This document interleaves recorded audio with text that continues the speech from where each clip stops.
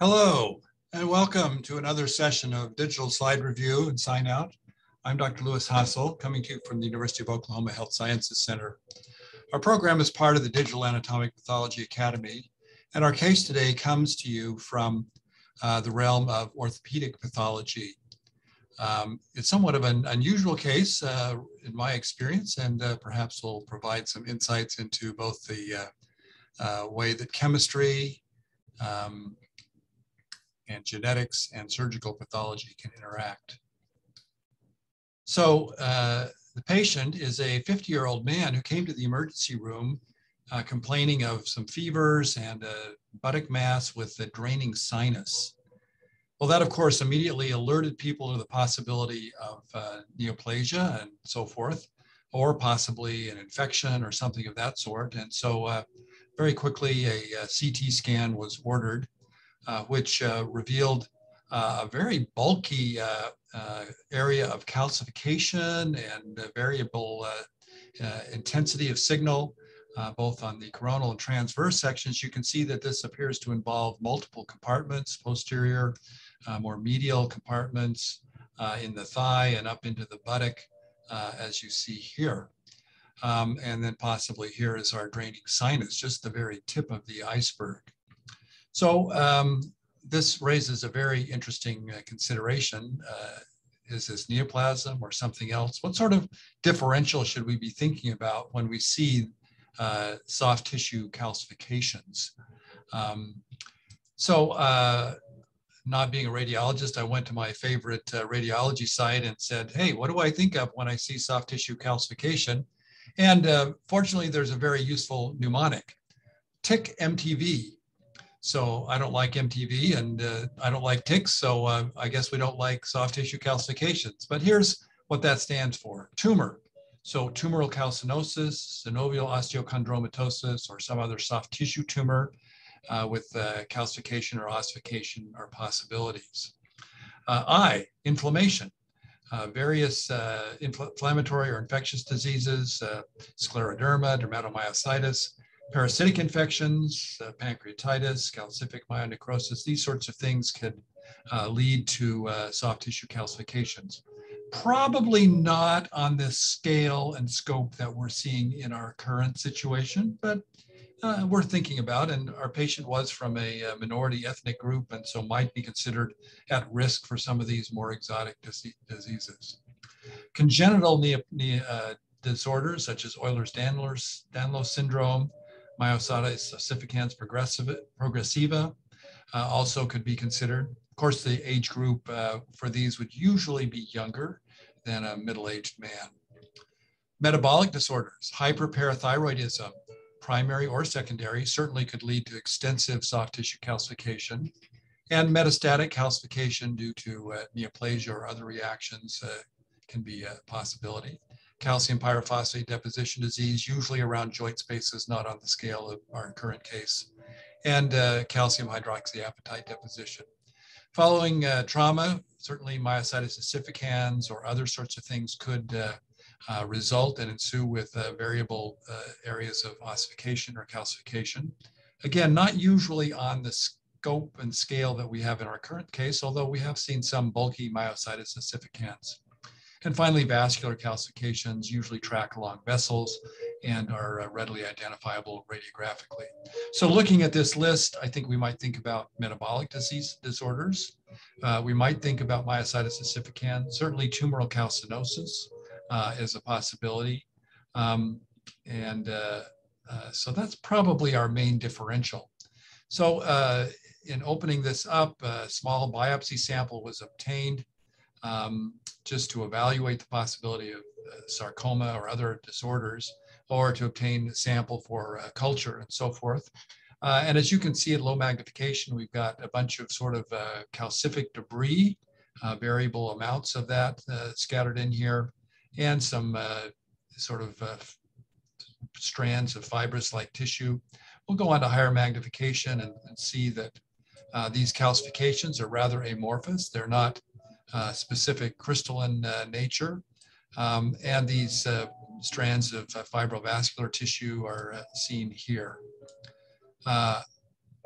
So not a whole lot of evidence for neoplasia, not certainly sarcoma, not much in the way of inflammation on an acute scale to suggest acute inflammatory disease.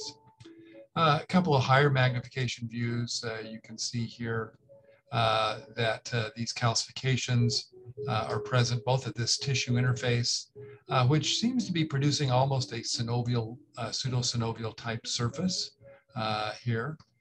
And on higher magnification even, we can see that there are a few atypical cells in the mix here, some multinucleate giant cells as well, and this very diffuse type of deposition of calcium with clustering into lesions. Well, on further evaluation, we discovered that the patient does have hyperphosphatemia, but his PTH level is normal. So we can rule out primary and secondary hyperparathyroidism given that situation. And lo and behold, he says, well, some of my siblings have had this problem as well. And they were diagnosed with hereditary hyperphosphatemia. So that leads us to the diagnosis of tumoral calcinosis, in this case, secondary to a familial condition, specifically hyperphosphatemia. This diagnosis is usually associated with the painless periarticular masses. They can be symmetric, but they may be abnormal. Or unilateral, as in our current case. And almost universally, they have an abnormality in the FGF23 protein. Now, of note, this term tumoral calcinosis is strictly used to refer to disease caused by hereditary metabolic dysfunction of phosphate regulation. That is associated with periarticular calcinosis and should not be used to refer to just any pattern of soft tissue calcification. And as my surgical colleague said, oh, I've seen these before. You want to avoid surgery at all costs. So let's look a little bit further into the pathophysiology of this disorder. First of all, what are the disorders that are associated with FGF23 deficiency? Well, this is one. The familial tumoral calcinosis, and this is in general an autosomal recessive disorder. So a little bit unusual that more than one sibling would be affected. These patients have hyperphosphatemia, hypercalcemia, and elevated or inappropriately normal levels of 125 vitamin D3, but their serum PTH levels are usually normal. So calcium can be variable, but PTH levels usually normal. Now, there are a couple of mutations that have been identified and recognized, as well as a third one that is hypothesized on the basis of a limited number of patients. So GAL-NT3 and FGF23 genes can be either mutated or rearranged in ways that produce essentially a functional or a qualitative deficiency of FGF23. Or this gene, the Klotho gene, also has been found to be able to produce this syndrome. And this is based on the fact that the Klotho protein is an essential co-receptor for FGF23. So a mutation in that protein would therefore cause resistance to FGF23 and thus phenotypically look identical to FGF23 deficiency. Well, let's think a little bit more about FGF23. It's been a while since I've reviewed that process. I found this diagram fairly helpful as it illustrates that the protein has activity at the bone level as well as in the kidneys. In the bone, FGF23 has a receptor, activates ERK1/2, and produces probably a phosphatolysis reaction releasing phosphates. In the kidney, it's active both in the proximal and the distal convoluted tubule, where again, through receptor and cascade enzymatic reaction, it will either result in increased uptake of phosphate or other activity at the cell membrane, leading to secretion of the phosphates. So, I'm not the biochemist here or the physiologist here, but I think this was interesting to see that that's the commonality here, and that protein is active in both locations. If you'd like to go further into that pathophysiology, I'm sure the literature is rich with additional information on this. But you can see how, therefore, that a defect or a deficiency in this protein would lead to inactivation of these cascades and potential problems with your phosphate metabolism. That in turn leads to problems with calcium pyrophosphate deposition in the tissues.